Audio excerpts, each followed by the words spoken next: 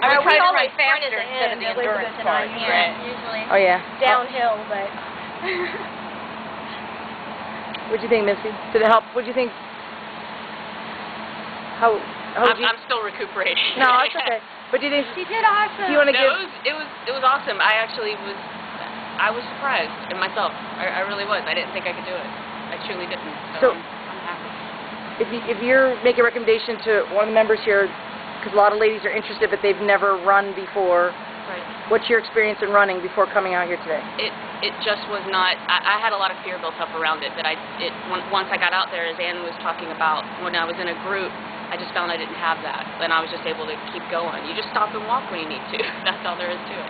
But I didn't have I was just afraid of something was going to hurt. Okay. You know, but it was good. I just enjoyed it. How about you, Debbie?